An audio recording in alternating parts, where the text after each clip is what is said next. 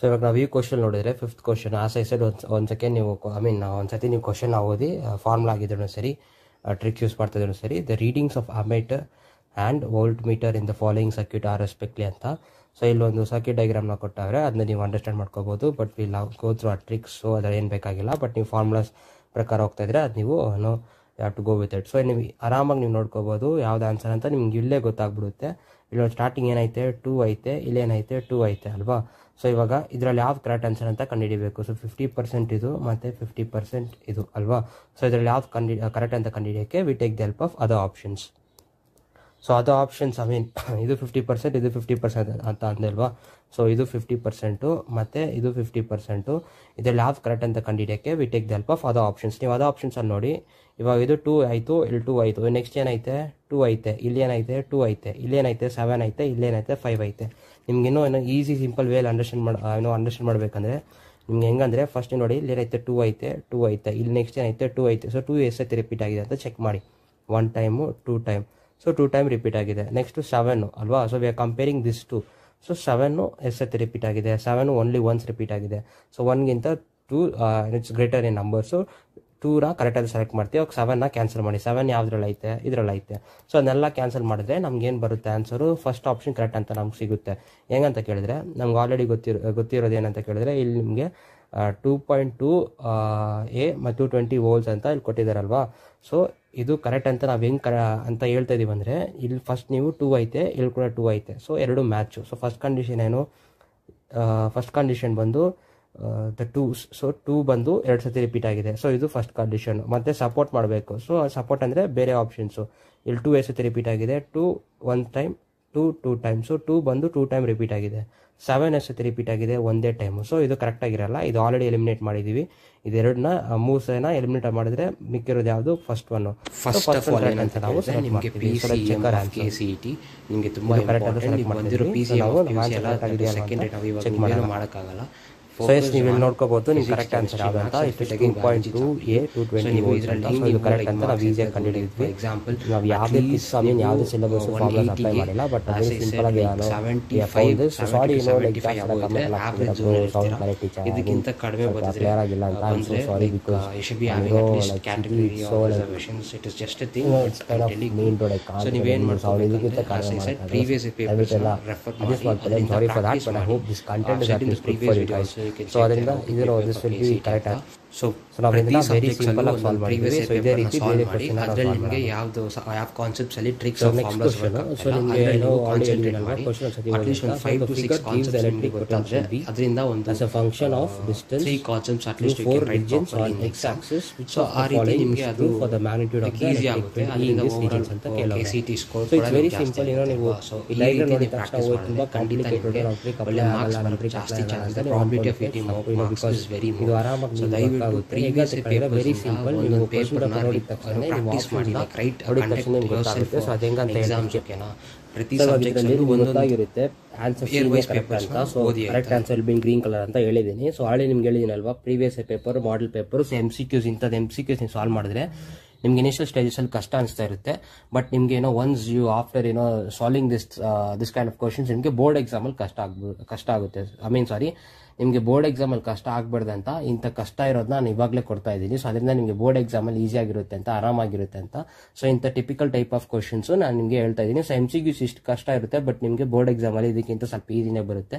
So ನೀವು ಇದು solve ಮಾಡೋ ಅಷ್ಟು ನಿಮಗೆ ಟೆಕ್ನಿಕಲ್ ನಾಲೆಜ್ ಇದ್ದರೆ you can easily get good marks in KCET exams. So ಇವಾಗ ಏನಂತ ಕೇಳಿದ್ರೆ ನೀವು ಮೇನ್ ನೋಡ್ಕೋಬೇಕಾಗಿರೋದು ಫಸ್ಟ್ ಸಿಮಿಲಾರಿಟೀಸ್ ಇದೆ ಅಲ್ವಾ. ಸೊ EA ಅಂತ ಐತೆ, ಇಲ್ಲಿ ನೋಡಿ EA ಐತೆ, ಇಲ್ಲಿ B ಐತೆ, ಇಲ್ಲಿ EA ಐತೆ, ಇಲ್ಲಿ A ಐತೆ. So EA 1 time, EA 2 time, EA 3 times. ಓಕೆನಾ.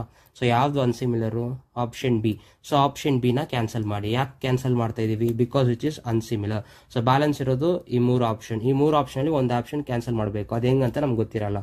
ಸೊ ಅದಕ್ಕೆ we take the help of other option. So ಇಲ್ಲೇನೈತೆ lesser Dhan ಐತೆ ಸಿಂಬಲ್, ಇಲ್ಲಿ ನೋಡಿ lesser Dhan symbol. ಇಲ್ಲೇನೈತೆ equals to symbol ಐತೆ, ಇಲ್ಲೇನೈತೆ ಈಕ್ವಲ್ಸ್ ಟು ಸಿಂಬಲ್ ಐತೆ, ಇಲ್ಲೇನೈತೆ ಗ್ರೇಟರ್ ದನ್ ಸಿಂಬಲ್ ಐತೆ. ಸೊ ಯಾವ್ದು ಸಿಮಿಲರ್ ಇದೆರಡಲ್ಲಿ, ಇದೆರಡು ಸಿಮಿಲರು.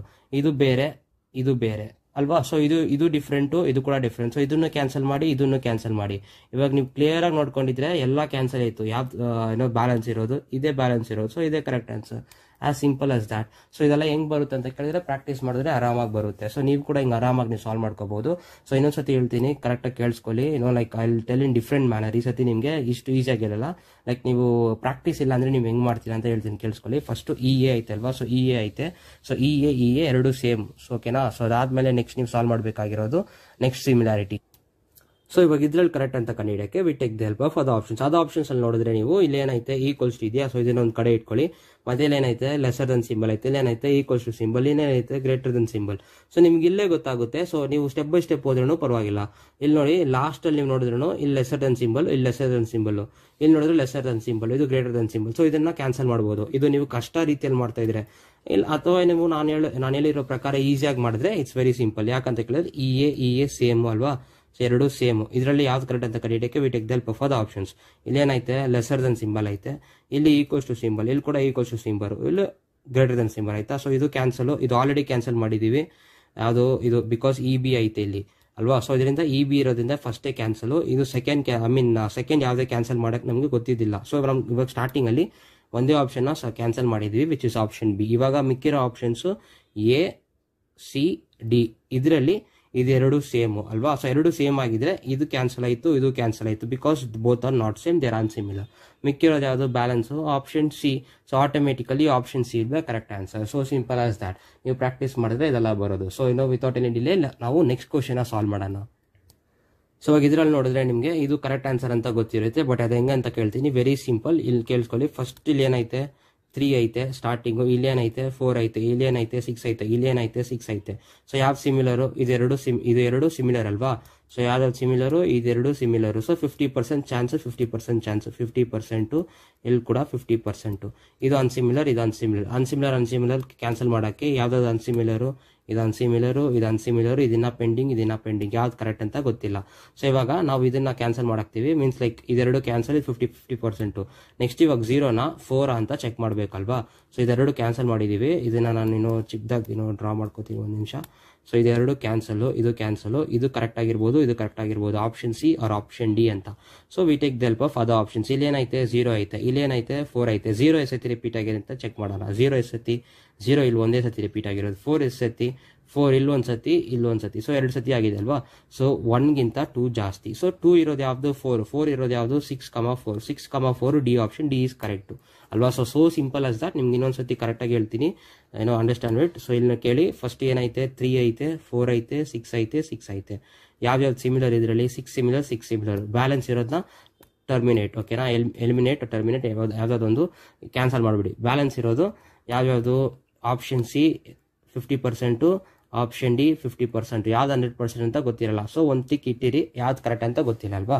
ಸೊ ಇವಾಗ ಸೆಕೆಂಡ್ ನಂಬರ್ ಯಾವ್ದಂತ ಸಿಮಿಲಾರಿಟೀಸ್ ಚೆಕ್ ಮಾಡಬೇಕು. 0 ಎಲ್ಲೂ ಇಲ್ಲ. So 0 only 1 time. ಇಲ್ಲೇ 4 ಎಲ್ಲ ಎಷ್ಟು ಸತಿ ರಿಪೀಟ್ ಆಗಿದೆ? 4 ಇಲ್ಲೊಂದ್ಸತಿ ರಿಪೀಟ್ ಆಗಿದೆ, ಮತ್ತೆ ಇಲ್ಲೊಂದ್ಸತಿ ರಿಪೀಟ್ ಆಗಿದೆ. ಸೊ ಇದು 2 ಸತಿ.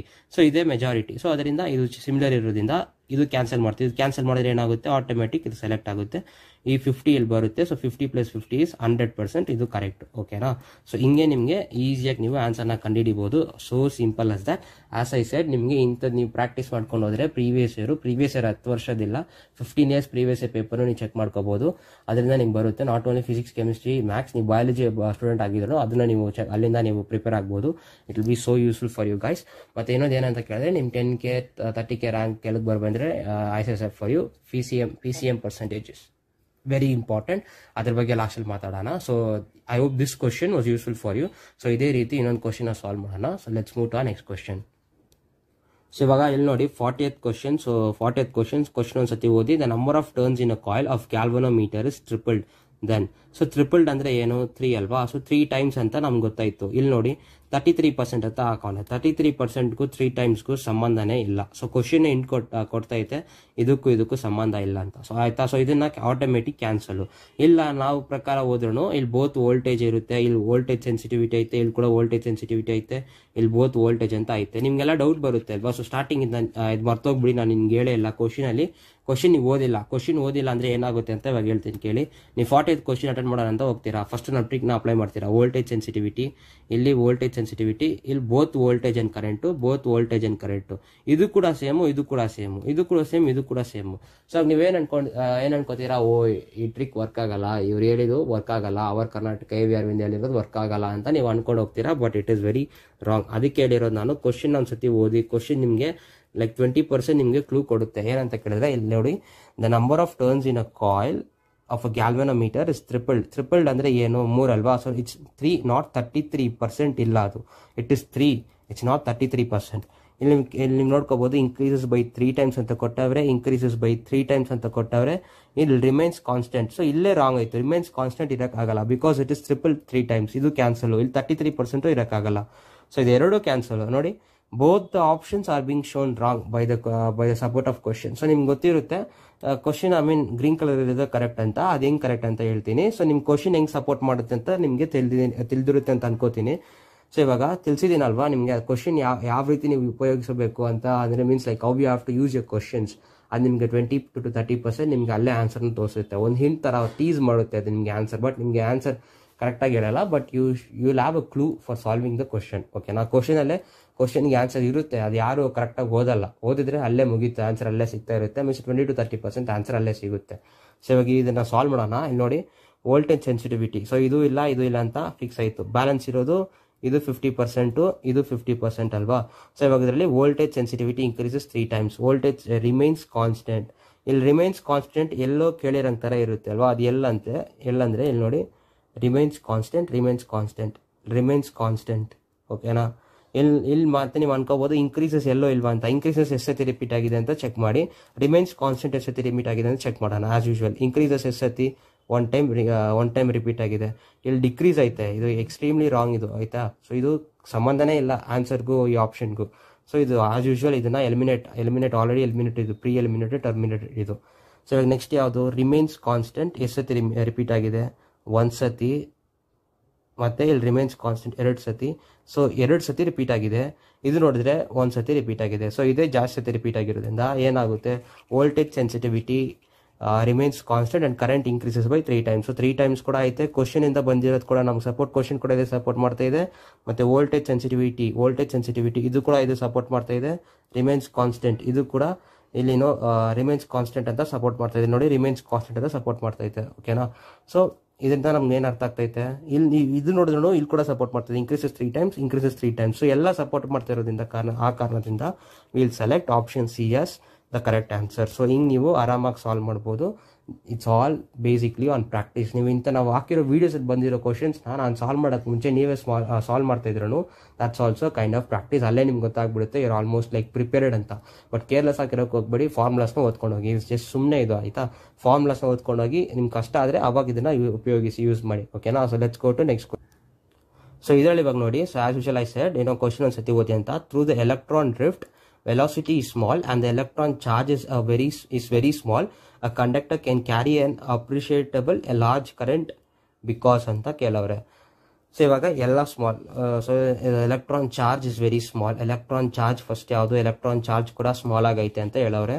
ಮತ್ತೆ ಇನ್ನೊಂದು ಯಾವುದು, electron charge is very small, drift is small ಎಷ್ಟೊತ್ತಿ repeat ಆಗಿದೆ. ಸೊ ನೀವು ಡೈರೆಕ್ಟ್ ಆಗಿ ಸ್ಮಾಲ್ ಅಂತ ಹೋಗೋದು ಇಟ್ ವಿಲ್ ಬಿ ರಾಂಗ್. ಅದು ಸುಮ್ಮನೆ ನಿಮ್ಗೊಂದು ಕ್ವಶನ್ ಕೊಡ್ತಾ, ಕ್ವಶನ್ ಇಂದ ಕ್ಲೂ ಕೊಡ್ತಾ ಇತ್ತು. ಹಂಗೆ ನೋಡಿದ್ರೆ ನೀವು ಹಿಂಗೆ ಕೂಡ ಹೇಳ್ಬೋದು, ಇಲ್ಲೈತೆ large, so ಇಲ್ಲೈತೆ large, so this is correct ಅಂತ. ಇಲ್ಲಾಂದ್ರೆ ಇದು ಕರೆಕ್ಟ್ ಅಂತ. ಸೊ ನಿಮ್ಗೆ ಆಲ್ರೆಡಿ ಗೊತ್ತಿರುತ್ತೆ ಅಲ್ವಾ ಗ್ರೀನ್ ಕಲರ್ ಇರೋದು ಕರೆಕ್ಟ್ ಅಂತ. ಬಟ್ ನಿಮಗೆ ಅದು ಹೆಂಗಂತ ನಾನು ನಿಮಗೆ ತಿಳಿಸ್ತೀನಿ. ಓಕೆನಾ. ಸೊ ನೀವು ಏನು ಮಾಡಬೇಕಂದ್ರೆ ಫಸ್ಟ್ ನಮ್ಮ ಟ್ರಿಕ್ನ ಅಪ್ಲೈ ಮಾಡಿ. ಇಲ್ಲಿ ಏನೈತೆ, ಎಲೆಕ್ಟ್ರಾನ್ ನಂಬರ್ ಡೆನ್ಸಿಟಿ ಅಂತ ಐತೆ ಸ್ಟೇಟ್ಮೆಂಟಲ್ಲಿ. Starting few sentences, last few sentences ತುಂಬ ಇಂಪಾರ್ಟೆಂಟ್ ಅಂತ ಹೇಳಿದ್ದೀನಿ. ಈ ಕಾರಣದಿಂದಾನೆ ಎಲೆಕ್ಟ್ರಾನ್ ನಂಬರ್ ಡೆನ್ಸಿಟಿ. ಇಲ್ಲಿ ಏನೈತೆ, ಎಲೆಕ್ಟ್ರಾನ್ ನಂಬರ್ ಡೆನ್ಸಿಟಿ. ಇಲ್ಲಿ ಡ್ರಿಫ್ಟ್ ವೆಲಾಸಿಟಿ, ರಿಲ್ಯಾಕ್ಸೇಷನ್ ಟೈಮು ಎಲ್ಲ ಬಂದು ಔಟ್ ಆಫ್ ಟಾಪಿಕ್. ಇದು ಸಂಬಂಧನೇ ಇಲ್ಲ, ಸಿಮಿಲಾರಿಟೀಸ್ನೇ ಇಲ್ಲ. ಇಲ್ಲೇನೈತೆ ಡ್ರಿಫ್ಟ್ ವೆಲಾಸಿಟಿ, ಏನೈತೆ ರಿಲ್ಯಾಕ್ಸೇಷನ್ ಟೈಮು. ಇದಕ್ಕೂ ಎಲೆಕ್ಟ್ರಾನ್ ನಂಬರ್ಗೂ ಯಾವುದೇ ಸಂಬಂಧ ಇಲ್ಲ. ಸೊ ಈ 2 ಆಪ್ಷನ್ನ ಎಲಿಮಿನೇಟ್ ಮಾಡಿ. ಓಕೆನಾ. 2 ಆಪ್ಷನ್ ಯಾವ್ಯಾವುದು, ಬಿ ಮತ್ತೆ ಸಿ ನ ಎಲಿಮಿನೇಟ್ ಮಾಡಿ. ಇವಾಗ ಯಾವ್ದಿರೋದು, ಇದು 50, ಇದು 50. ಸೊ ಇವಾಗ ಯಾವ್ದು ಕರೆಕ್ಟ್ ಅಂತ ಕಂಡಿಡಿಯಕ್ಕೆ we take the help of other options. ಇಲ್ಲೇನೈತೆ, last starting sentence ನೋಡಿದೀವಿ. ಇವಾಗ ಲಾಸ್ಟ್ ಸೆಂಟೆನ್ಸು ಇಲ್ಲಿ ವೆರಿ ಲಾರ್ಜ್ ಅಂತ ಐತೆ. ಇಲ್ಲಿ ಏನೈತೆ, ವೆರಿ ಲಾರ್ಜ್ ಅಂತ ಐತೆ. ಸೊ ವೆರಿ ಲಾರ್ಜು 2 ಸತಿ ರಿಪೀಟ್ ಆಗಿದೆ. ಇದು ಒಂದು. ಡಿಪೆಂಡ್ಸ್ ಆನ್ ಟೆಂಪರೇಚರ್ ಒಂದೇ ಸತಿ ರಿಪೀಟ್ ಆಗಿದೆ. ಸೊ ಯಾವ್ದು ಜಾಸ್ತಿ ರಿಪೀಟ್ ಆಗಿರೋದು, ಇದು ವೆರಿ ಲಾರ್ಜರ್ ಜಾಸ್ತಿ ರಿಪೀಟ್ ಆಗಿದೆ.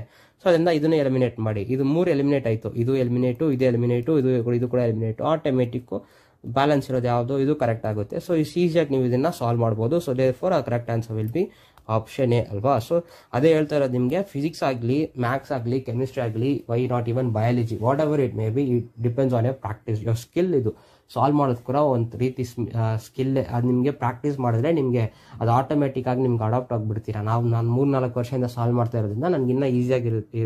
ಏನೋ ಲೈಕ್ ಏನಂತ ನಿಮ್ಗೆ ಅನ್ಸ್ಬೋದು, ಇಟ್ ಈಸ್ ಈಸಿ. ಸೊ ನಿಮ್ಗೇನೋ ಇವಾಗ ನೀವು ಮಾಡ್ತಾ ಇರೋದ್ರಿಂದ ನಿಮ್ಗೆ ಸ್ವಲ್ಪ ಕಷ್ಟ ಅಂತ ಅನ್ಸ್ಬೋದು, ಬಟ್ ನಿಮ್ಗೆ ಕೂಡ ವೆರಿ ಈಸಿಯಾಗಿ ಇದು ಸೂಟ್ ಆಗುತ್ತೆ. So let's move to next question. So next question ಓದೋಕ್ಕೆ ಮುಂಚೆ ನಿಮ್ಮ ಹತ್ರ ಇನ್ನೊಂದು ಟ್ರಿಕ್ ಹೇಳ್ಬೇಕು. ಸೊ ನೀವು ಫಿಸಿಕ್ಸು, ಕೆಮಿಸ್ಟ್ರಿ, ಮ್ಯಾಥ್ಸ್ ಯಾವುದೇ ಆಗಿರಲಿ, ಮ್ಯಾಥ್ಸಲ್ಲಿ ಯೂಶಲಿ ಇದು ಬರಲ್ಲ, ಫಿಸಿಕ್ಸ್, ಕೆಮಿಸ್ಟ್ರಿ ಅಷ್ಟು ಬರಲ್ಲ, ಫಿಸಿಕ್ಸಲ್ಲೇ ಬರುತ್ತೆ. 4 ಆಪ್ಷನ್ಸಲ್ಲಿ ಯಾವ್ದು ಆಪ್ಷನ್ ತುಂಬ ಲೆಂತಿ ಆಗಿರುತ್ತೆ ಅಂತ ನೋಡಿ. ತುಂಬ ಲೆಂತಿ ಅಂದರೆ ಇದು ಈ ರೀತಿ ಲೆಂತಿ ಇಲ್ಲ, ಈ ರೀತಿ ತುಂಬ ದೊಡ್ಡದಾಗಿರುತ್ತೆ. ಐ ಮೀನ್ ಒಂದು ಪ್ಯಾರಾಗ್ರಾಫ್ ಟೈಪ್ ಇರುತ್ತೆ. ಅದು ಯಾವಾಗಲೂ ಕರೆಕ್ಟಾಗೇ ಇರುತ್ತೆ, ಲೈಕ್ 95 ಟೈಮ್ ಕರೆಕ್ಟಾಗೇ ಇರುತ್ತೆ. ಸೊ ಅದರಿಂದ ಏನಾಗುತ್ತೆ ಅಂತ ಕೇಳಿದ್ರೆ, almost all the times it will be correct. ಇಲ್ಲಿ ನಿಮ್ಗೆ ಆನ್ಸರ್ ಗೊತ್ತಿರುತ್ತೆ ಅಲ್ವಾ, ಸೊ ಇದೇ ಕರೆಕ್ಟ್ ಅಂತ. ಬಟ್ ನಾನು like I will explain you how it is correct ಅಂತ. ಓಕೆನಾ. So let's solve this question. So ಇಲ್ಲಿ ನೋಡಿ, ಇವಾಗ ನಮ್ಮ ಕ್ವಶನ್ ಒಂದ್ಸತಿ ಓದ್ಕೊಳ್ಳಿ. The conductivity of a semi conductor increases with an increase in temperature because. So increase ಅಂತ question ಅಲ್ಲೇ ಐತೆ ಅಲ್ವಾ.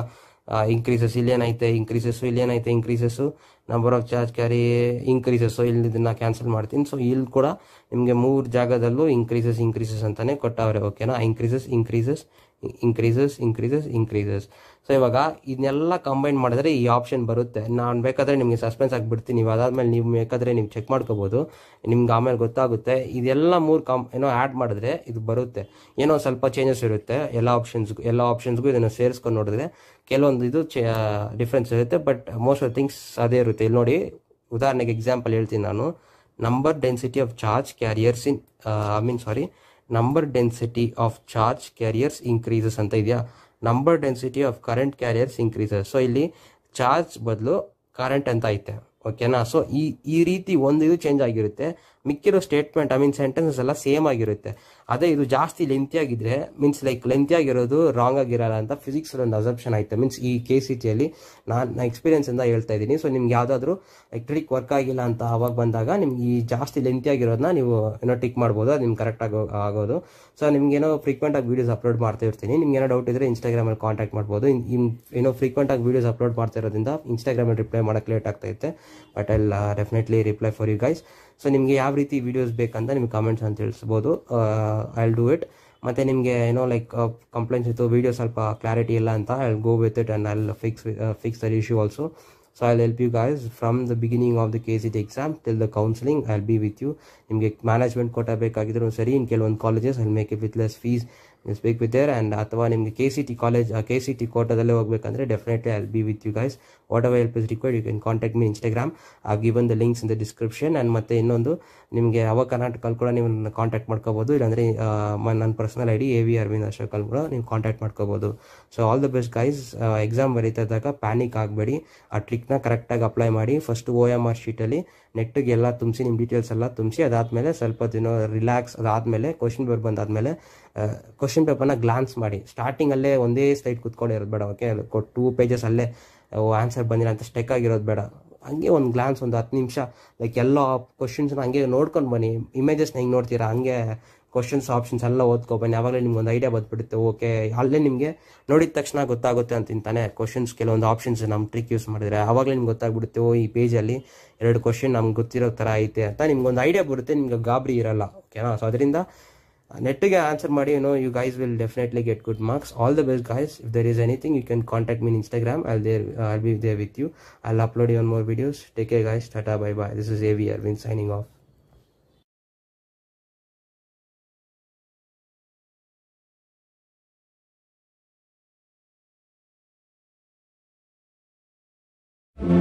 Audio Jungle.